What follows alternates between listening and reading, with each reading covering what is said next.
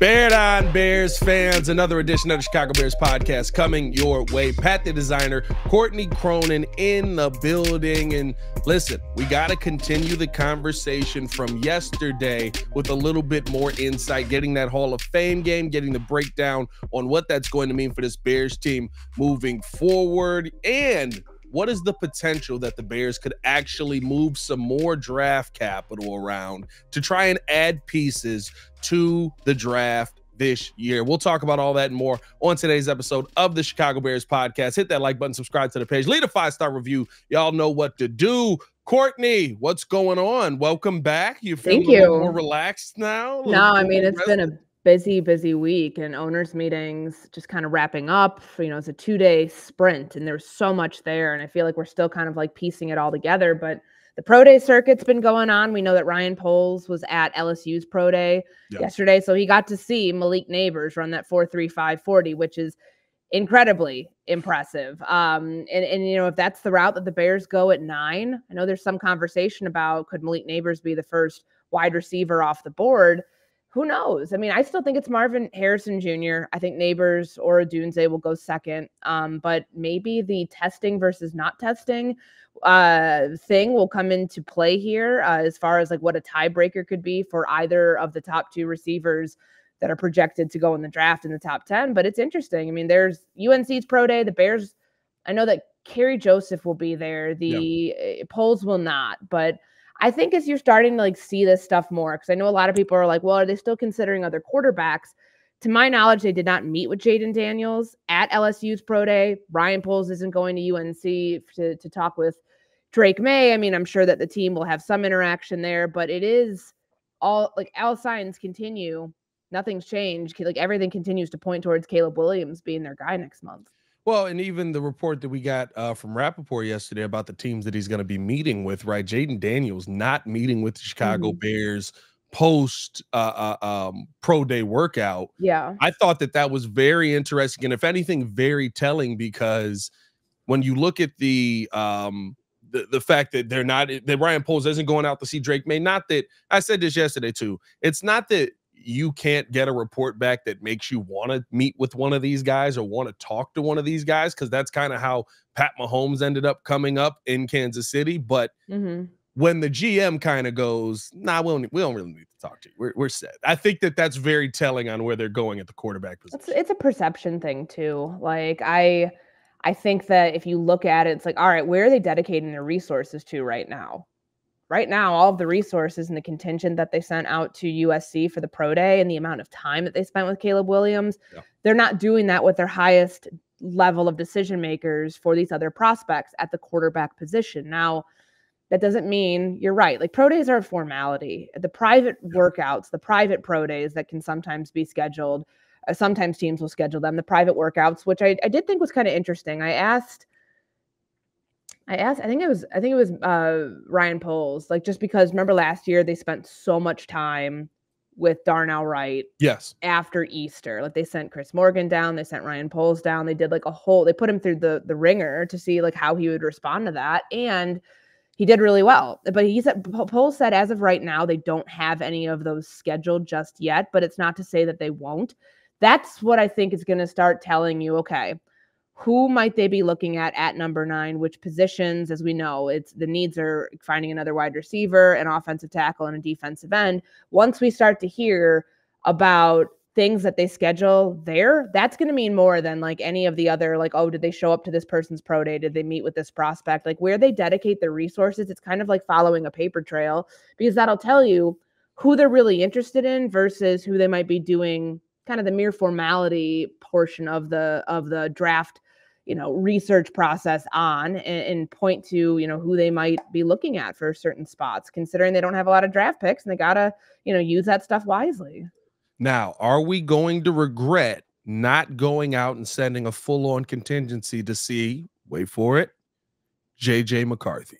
I think they did have a pretty sizable contingent there last week, and his pro day is, he's such a great unknown. Like he looked good throwing at his pro day, but again, it's routes on air. It's the pro day. It's a pro day. Like it doesn't really tell you the story of how a guy looks we'll look in a game. We've seen plenty of guys have awesome pro days. What was it? Anthony Richardson hitting the roof last year at his, like, who cares? But they had a pretty sizable contingent there. I know that, a lot of people from the front office, a lot of people from the coaching staff, and JJ McCarthy continues to be this unknown of where he'll go. All of the buzz that we heard in Orlando about him being the second quarterback off the board. Could that just be a smokescreen at this time? Probably. I think Jaden Daniels is a better pro prospect, but who knows? By the end of this, we may say JJ McCarthy is the greatest thrower of these quarterbacks because we haven't seen it yet. So maybe there is a part of his skill set that once he gets to the NFL and he gets in the right system and it's unleashed, we'll look back saying, wow, how did he fall? Or how did he, this is the reason that he climbed up the draft boards. But we just didn't see it in college.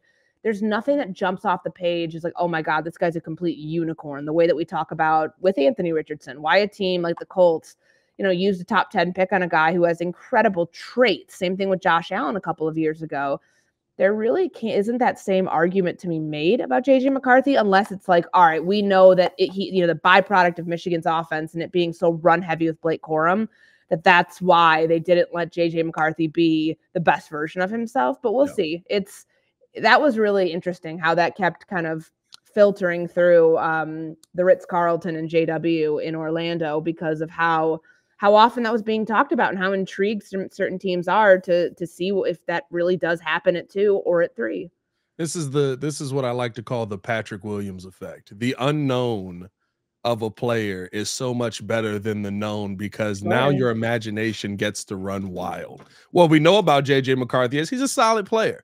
I'm not going to sit here and say he's bad. He throws a football well, but he's solid. Yeah, I mean, but the unknown of Michigan, unknown guy. Where have we heard this before? Is he the next Brady? Sure. It's like, all right, guys. And he left Michigan as the best quarterback they've had in the history of the school. So that's, I think, part of it too, that feeds into this conversation about who's going to be the one which team's going to be the one who gets the steal in JJ McCarthy, because he doesn't generate that same sort of buzz for known qualities that the other 4 quarterbacks do. Yeah, no.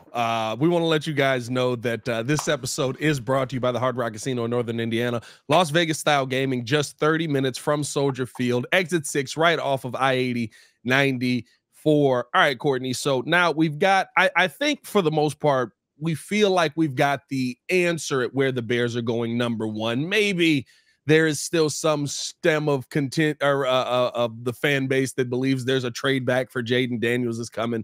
But at this point, I think most people are all in on Caleb Williams is coming to the Chicago Bears. Mm-hmm. Is this, outside of just everything that the Bears have put together, another great thing that's falling in the Bears' favor, that they have the Hall of Fame game, which means they have to start working earlier. They have to get extra time in. And will we see the Chicago Bears actually take preseason seriously because of the rookie quarterback? I mean, you have to if you have a rookie quarterback. That guy needs reps. Does that mean he's going to play every snap of every game? No, that never happens. Tyson Bagent will get a lot of good run in the preseason too. They still love him as a backup quarterback. But so here's what Matt Eberflus said, because the schedule's not out just yet, officially, but we do know. So that Hall of Fame game is August 1st. So the teams that are playing in Canton, which will be the Bears and the Texans, they start training camp early, which means that they end OTAs and minicamp earlier. So according to Flus, what they're going to do, adjusting the schedule, mandatory minicamp. So that's the 3 days. Sometimes it's 2. Sometimes they let them go a little early, but it's a 3 days, the first week of June, which would be 4th, 5th, and 6th. And then you have the rookie stay beyond that for one final stretch of OTAs, which is June 10, 11, and 12. So all of that said, they're just flipping the schedule, and then you end up bringing the rookies back early. So they come in the 17th of July, and then the first full squad is probably July 20th. And then that gives them about 2.5-ish weeks before that game in Canton. And I know it's a long stretch. So you've got to be mindful of that, the work that they're asking these players to do. And when we talk about taking the preseason seriously, they've got to make sure that they're managing reps, make sure that they're not putting themselves in a situation where guys are not coming back fresh from the off-season program, because that's not a lot of time. Basically a month until everybody's back in full swing. Right. And it'll be good for the rookies. Like, but the thing about this draft class, and people look at it right now and say, oh no, there's only 4 picks. Like how difficult can it be to integrate people into, 4 picks? I mean, you're integrating a quarterback first and foremost, which is going to take a lot of time. A rookie quarterback coming from college where the game is different. Yes, they have talent around them. And there will be, the guys coming into a team that, finished really well by and large compared to where they started last year. But that doesn't mean that there isn't going to be a ton of work. So I think the amount of work that they're getting in for their younger players and even the second-year players who are going to make that jump, whether it's Javon Dexter, taking over the 3 technique position, and certainly Darnell Wright, playing every snap last year, the way that Braxton Jones did the year before, how he looks going into year 2 and what conditioning looks like for some of these guys is going to be the main points that we're looking at to like emphasize how this team's going to look going into the season. But they've got to gear up for like a haul here because the season won't start until, right around like September 11 or 12.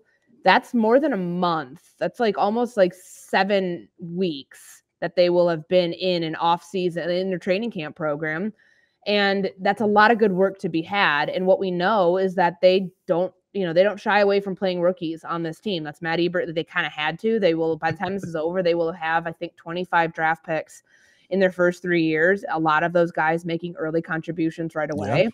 That's, the way that you get guys up to speed is by letting them play in the preseason until you feel like there's a level of comfort where you can pull them and make sure that like nobody gets hurt. But I think that it's just, we haven't seen a rookie quarterback, like thinking about Justin Fields playing in the preseason a couple years ago, he was in the middle of a quarterback controversy. Yeah. Which is not going to be the case this time around. So Caleb Williams is going to end up getting all of those reps, all the reps he wants, so they can make sure that he's ready to go come week 1. Yeah. I think that's what is my biggest fear, is that they kind of keep this same philosophy they've had even last year, right? Like Tyree Stevenson, he got some run in the preseason, but it wasn't a great amount of run, right? You look at Javon Dexter, they end up getting some run, but it wasn't a great amount of run. It just felt like the philosophy around preseason was just like, these are 4 weeks that we have to go through. We want you guys to be healthy week 1. Yeah. And I think that's the thing that I don't feel like you can do that. One, instituting not a new offense per se, I guess. But I mean, that's a lot of new with a new offensive coordinator. It might be the same concepts to a large degree, but like different language that takes a year for guys to learn. And you have a brand new quarterback learning that. So you're definitely not overdoing it. No, I mean that you can't simplify that. And that's to me what I think is just like, has Flus. Listen, the hair changed, the fade is here. We got good beard game going on. I love it. Somebody definitely got it Flus here. That was a wife move. He said it was his wife, yeah. Flus's wife was like, come on, dog. You're the head coach of the Chicago Bears. You can't go out there in a t-shirt and like flip-flops every week and call it a day. I love it, though. I love it. My wife did the same thing. She was like, you got to dress better. I was like, I'm a podcaster. I don't have to. But no, I think that the focus is that maybe we saw last year. I don't know. Do you feel like it almost feels like Flus can't take that philosophy in because the season started so poorly? If you have a resurgence of what you saw last year, where it feels like you're on a 1-4, 1-5 start to the season, you're in a really bad position if you're Matt Eberflus at that point. Yeah, I mean, they would be a nightmare scenario if things happen the way that they did last year.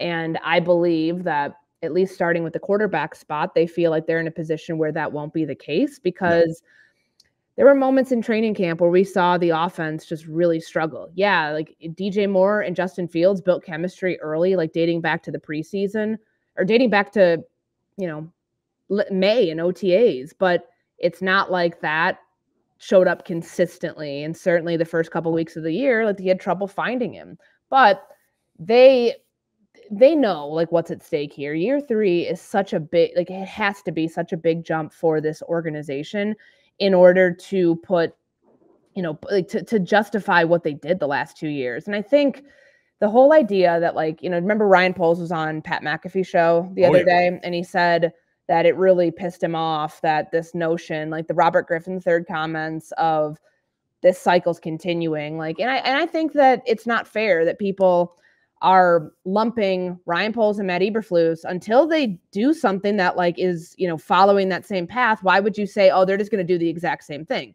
when they've shown you through their actions that they are trying to do things differently? Will it work out? We don't know yet, but I think that goes into the whole idea of how they have to approach training camp, how they have to approach the preseason, where they want to set themselves up for success. So they're not the same old Bears. So they're not the team that started out 0-4 last year and had all of these off-field distractions with the coaching staff. And then, of course, Justin Fields calling out the coaches after the, you know, second week of the season. Learning from that, learning to like not get to that place, which again, you're starting over with a new quarterback. So it's not like it's going to be an issue of a lack of communication, or rather like two things not lining up, whether it was, you know, what the Bears were asking Justin Fields to do versus how he was trying to play the game. Like, you're not going to have all of those problems that you did the year before. So I think that makes it, I don't want to say easier, but I do think that it puts them in a better position to be able to not have to deal with any of that nonsense during training camp and be able to take the preseason for what it is, but also put some stock into it to make sure that your roster, which you finally feel is in a good place to go, you can develop the depth behind the starters and you could feel confident knowing what your team looks like going into week 1.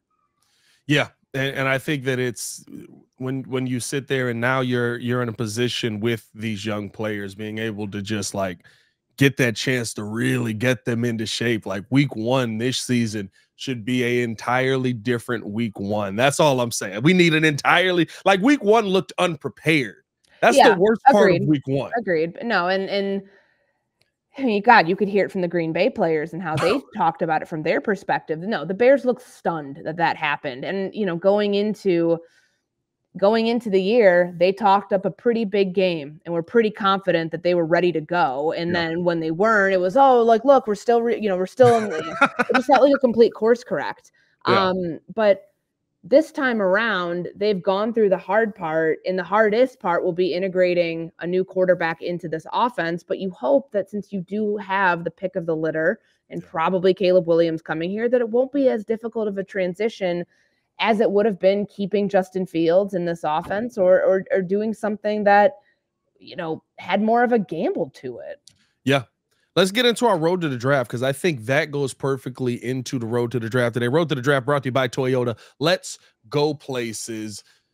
Courtney, it feels like there's an overwhelming belief in what Ryan Poles is doing here, that Caleb Williams is going to come into an amazing situation. But there's a lot of draft capital that is not here for the Chicago Bears this year. 4 picks in the draft this year. If you believe that there are the amount of players that we all think that are in this draft that will be impact players in the NFL for years to come, could you see the Chicago Bears, instead of trading this year's draft capital, possibly trading future draft capital to try and get back into this draft? Of course, we have that Panthers pick next year, which is going to be very valuable because I don't think anybody believes the Panthers are going to figure it out. That'll be a high 40s, or excuse me, like high. You might be in the 30s. Yeah, high 30s or, mid 30s, 33 and on. Yeah, 33 to 40, somewhere in there. All right. So like we know for next year, the 3 additional picks that they have, that Panthers pick, they've got a 6 from the Dolphins, which I think was for the Dan Feeney trade last year. And then a 6 that could turn into a 4th from the Steelers from Justin Fields. Now, to trade your own picks right now in 2025, you've got to, next year's draft capital is not worth this as much as this year's draft capital. So that might alter what they, you might have to give more than you're necessarily comfortable doing. Like right now, they are in a good spot where they have all of the picks next year. But if there is a player, like I personally believe that at 9, if there's not a guy that they were like head over heels, oh my God, we can't believe he fell to us, I think that they trade back at 9. I think there's just such a large amount of ground for them to make up from like 9 to 75. And it's not comfortable sitting there waiting as all these good players come off the board. I mean, hell, we saw it last year, like when they had the gap between 10 and 64. or 64 with the Panthers' second round pick that they got, or third round pick that they had. They traded up to go get Tyreek Stevenson. And that was because that was a player they knew would not be there later on. I was like, after drafting Javon Dexter, then going to get Tyreek Stevenson, and going about it that way. If there's somebody that they covet, they're going to have to move things around, and potentially with the picks that they have next year, as I was just looking at it, like you have your own first, second, third, fourth, fifth, sixth, and all of the other picks that that's a 9-pick draft class if you include the picks that they were able to get via trades.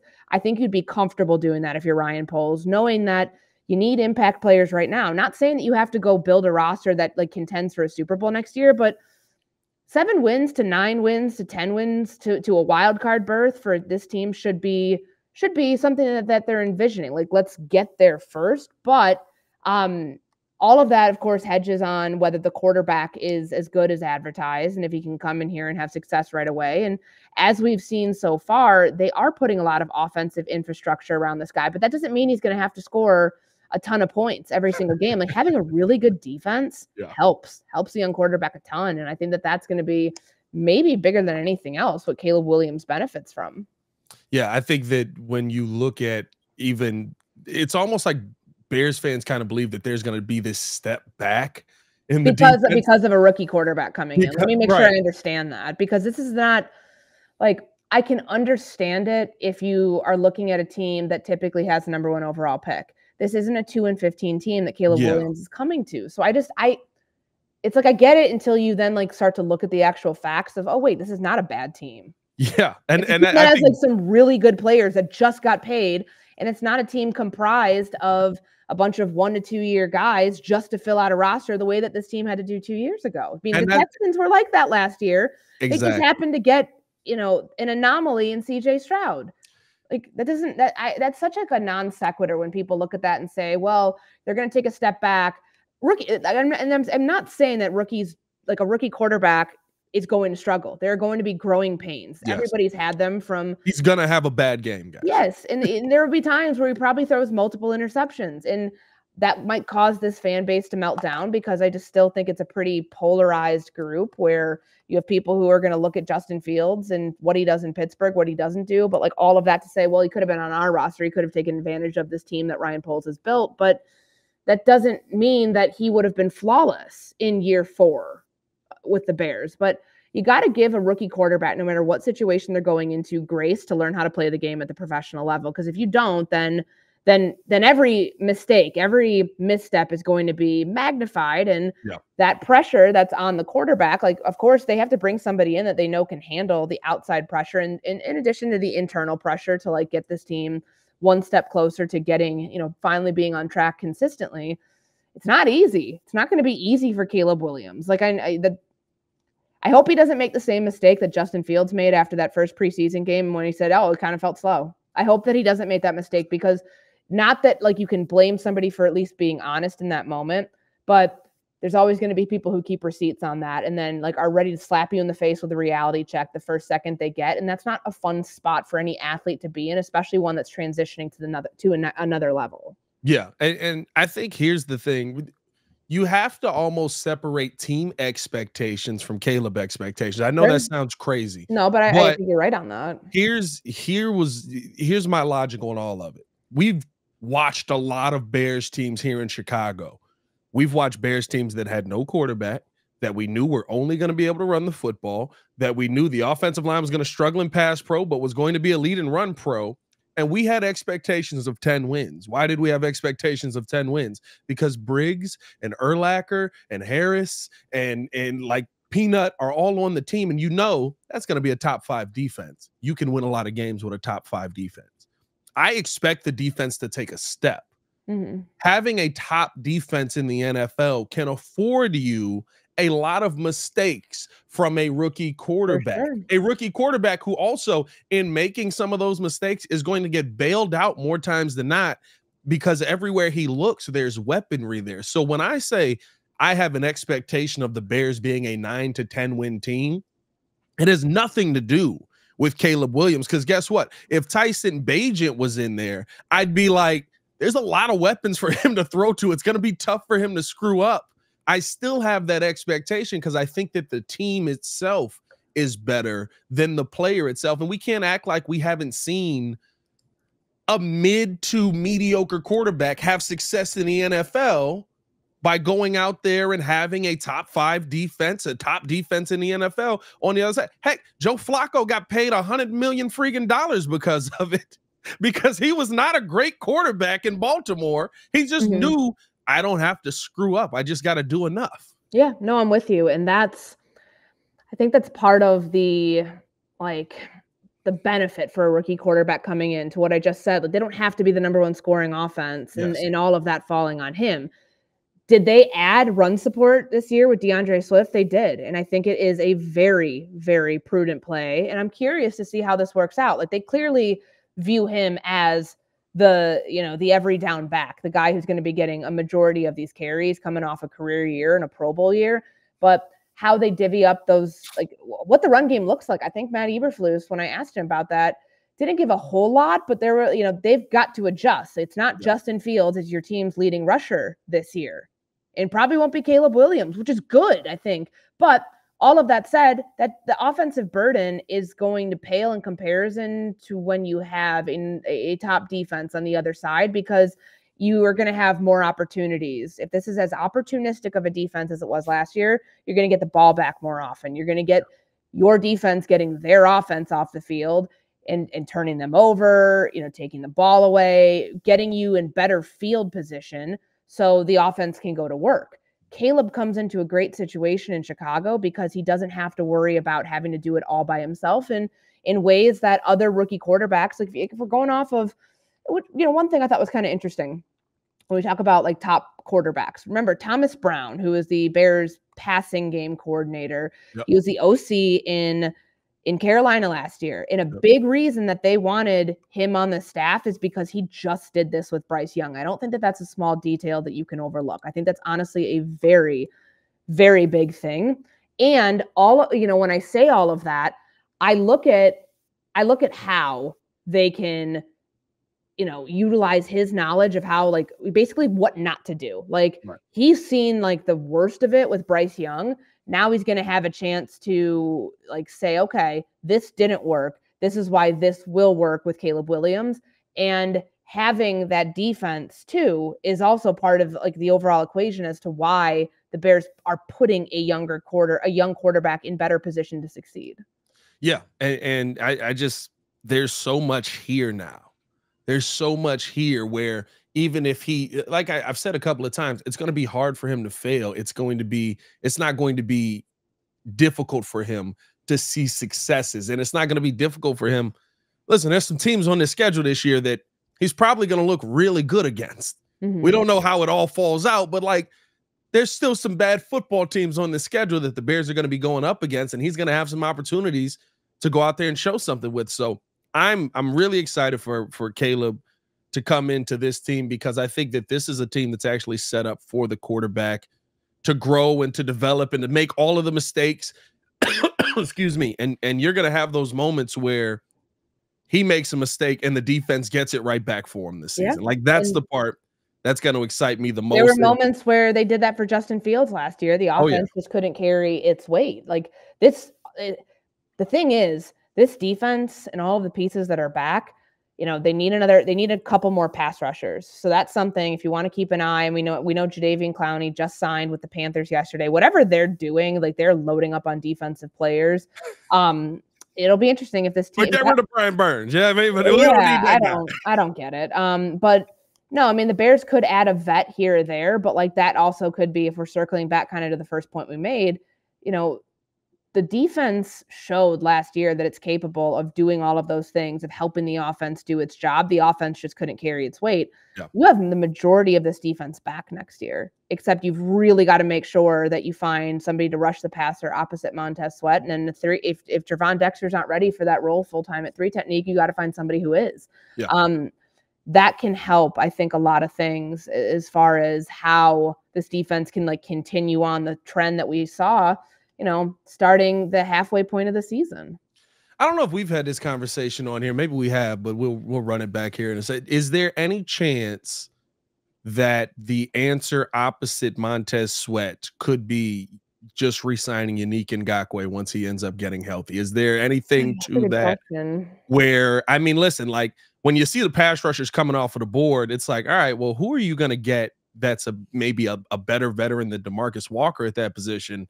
Yannick is still going to be good. It's not like he had a ACL tear or anything. Like it was a bone break. Guys come back from breaking bones all the time. That's nothing crazy to see him come back and still be a similar kind of player. Opposite Montez Sweat, he was definitely a much better pass rusher. Yeah. And I think for most of his career, those high sack numbers usually come with somebody elite on the other side. He's going to be 29 this year. I mean, it is an ankle injury, and he broke it week 30. What was it was the home Detroit game. So yeah.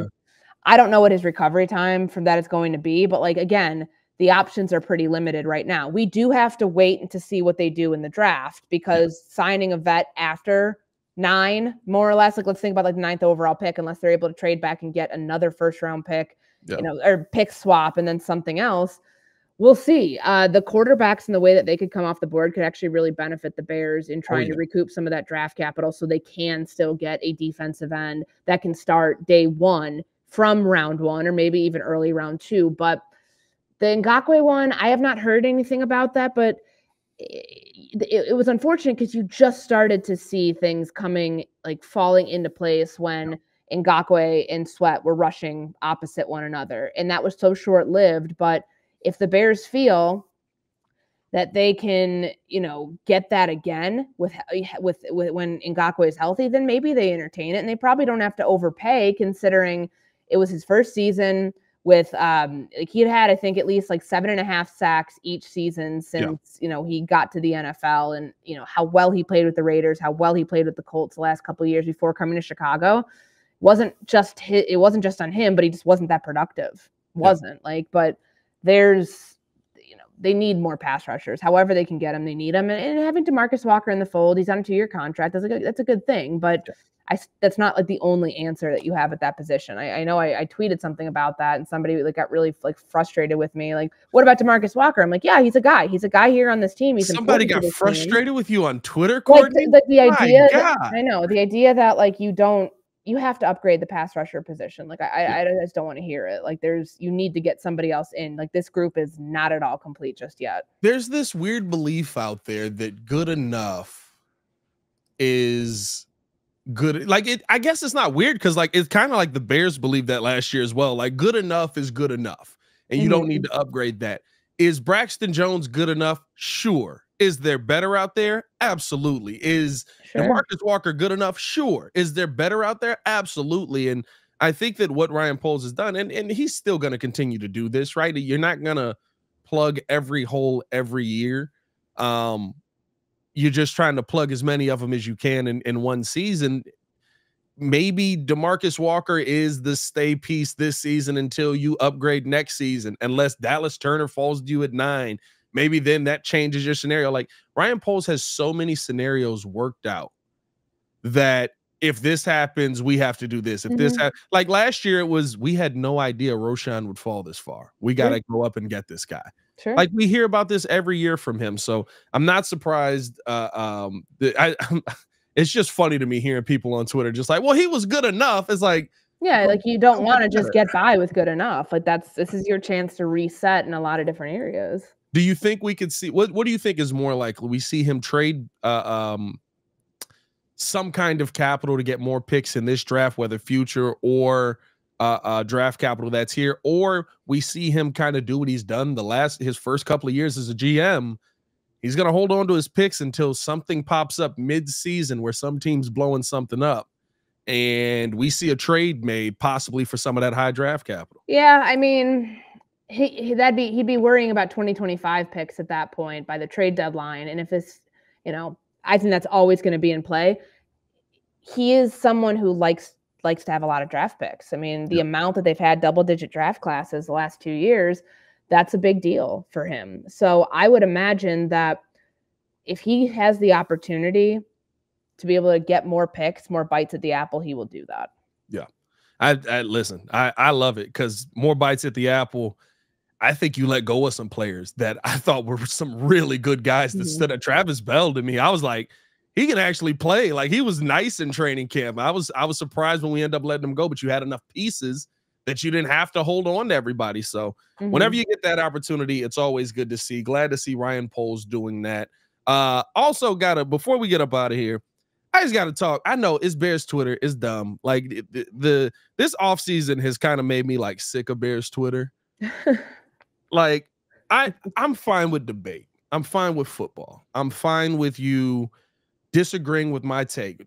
Fine with you disagreeing with me liking Justin Fields. Fine with you being all in on Caleb Williams, whatever it is. All right, we can football. That's football. Why has it become such a conversation on everybody's sexuality in football talk because of a 22-year-old kid who's at a USC game cheering on the girls' team? Oh, he's got a pink phone case. He's how can he be a leader of men? What, dog? The last time half of y'all were in a locker room was in 8th grade, and y'all was laughing because everybody was naked in the locker room. Like, would y'all shut up on Twitter about this dumb Caleb Williams take? How's he gonna be a leader of men? Who's gonna respect this in the locker room? Are you in the locker room? Are you DJ Moore? Are you Cole Kmet?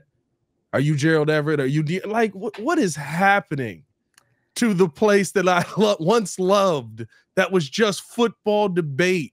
And every now and then there was a couple of idiots that wanted to sit there and say something homophobic or say something, out of pocket. It feels like that is an entire sector of the Bears fan base right now, and it is really throwing me off. The video that went around, I had somebody send it to me the other day because I hadn't seen it. And all it is a guy who's 22 years old having fun, vibing to some Earth, Wind, and Fire at a basketball game. Like, the number one thing I think is great is, he supports women's basketball. Like, USC women's hoops, damn good. Juju. 1 seed for a reason. Yeah, Juju Watkins is a baller. And people want, because it's a massive course correct. The people who are spewing these stupid comments and just like hateful rhetoric about a guy are the ones who, by and large, are upset that the Bears are going that direction more than likely. And I also think it's because and I've said this multiple times, he's our first true NIL era quarterback, somebody who has already made millions of dollars before he'll ever take a snap in the NFL. The outside perception is, oh, he's entitled. He's a spoiled guy. He has had everything handed to him. That is not the case. But people look at that and say, he's showy. He's flamboyant. He's doing things that you think like, okay, cut the guy's head open. You should see a football in place instead of a brain. Some people want their quarterbacks, their football players, to look like that, to be robotic, to not show personality, to not be doing what he's doing, which is enjoying his life right now. The guy's about to go to work, and if all goes well, he'll be a franchise quarterback for 10 to 15 years. Having a moment where it's not about football right now. He's at the USC game. Did he have a pink phone case? Did he have nail polish on? Yeah. I think we got to start like living in the mindset of to each their own and stop just like casting stones because we don't think something makes us uncomfortable. That's not realistic. Not everything in the society is going to make you comfortable. You're not going to agree with everything. Can the guy play football? Like, that's honestly all people should start to care about, and really start like getting on that mindset. But I have no issue with it. Like, he's Gen Z. Gen Z, you and I are 90s babies. So like we were raised a different way. Societally, we have been affected by different things. And it's always like the previous generation is always casting stones on the generation that is currently coming up because they do things that we don't understand. It happened from the baby boomers to Gen X. It happened from Gen X to the millennials, from the millennials now to Gen Z. And do they talk funny? Do they say stupid things? Do they like act a way that you're kind of like side-eyeing? Sure, we did it too, though. Yeah. Our generation had some variation of it that was like the equivalent to how some people view what Gen Z does as, you know, extravagant, as flamboyant, as whatever other adjective you want to call it, it doesn't mean that he's not going to be the right fit culturally for this locker room. If the Bears didn't think that he would be that guy, why are they going out there making all of these glowing comments where they're just like heaping praise onto this human being? If they had concerns, I guarantee they'd be a lot more guarded, because they don't want to look like, hey, we're saying all this great stuff. Oh, wait, he gets here and it's a polar opposite. It's a failure. Then that's an admission of guilt. Then they all get fired. They're not trying to do that. So the best part about all of this stuff is that the opinions of those people on Twitter don't matter. And I think the fact that Caleb Williams hasn't reacted or responded to any of it shows you that it's somebody that can handle that sort of pressure from the outside, that is critiquing his every move. He did respond to who was the one guy he responded to? I think it was somebody from Barstool. He said he like quote tweeted, it was like the pink phone case is crazy. And Caleb was like, your profile picture is crazy. Like, you know, good for him on that. Good for him. But it's not like he's like fighting people who are like, you know, coming at him for who he is and like what he likes to do, if he likes to paint his nails. I mean, he's been getting it from all angles for a long time, crying after I believe it was a loss to Utah. You know, the nails, the whole thing. And it is what it is. People are going to find some reason to not like you. It's just, if you can be successful in the midst of all of that, that's the sign of somebody who, you know, the Bears would be confident bringing into their building. Here's my problem with it, right? It's all the like old guys on Twitter that are like, have 100 followers. Toxic that are like masculinity. Like, just call it what it is. Bots. It's not.